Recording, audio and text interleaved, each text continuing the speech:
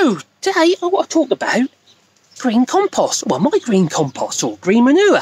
And I use Comfrey. You can use stinging nettles if you want, but Comfrey's actually better because it has the 3 ingredients you need for your plants to grow. And not necessarily Comfrey itself, because this stuff, what we do is, before it gets to the flowering stage, like it is at the moment, which is not ideal because it'll spread all over the garden, so if you can put it anywhere, don't put it in the garden like I did, put it somewhere out of the way. But all you have to do is you just grab a load, like that, or like that, and you take that to a water vessel or some sort of container with water in it, just ordinary water. And I've got one over here that I prepared earlier, pretty Peter Styley. And all you have to do is you grab your green stuff, which is this, and you plonk it in your water. And let's show you, shall we? Here we go, down we go. That's mine, and that's my green manure, or fertilizer. And we just plonk that in there, and we stir it about, and we leave it for a while.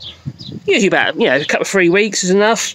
And the water draws all the nutrients that have oxygen fixed out of the air, what have you, into the plant.